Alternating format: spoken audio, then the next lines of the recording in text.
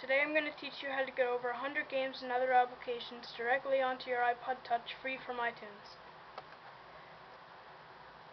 This is what it looks like when you have all of them. Your iPod does not have to be jailbroken for this to work. So, first you need to open iTunes. Then you need to plug your iPod into your computer. After it is finished being synchronized, go to the iTunes store and scroll down to the bottom. On the right corner there should be a section that says Top Free Apps. Click on it. After you click on that, there will be lots of different applications. To get one, all you need to do is click on Get App right next to the icon. And it will automatically download into your applications library. If you are not already logged into your iTunes account, then you must do so.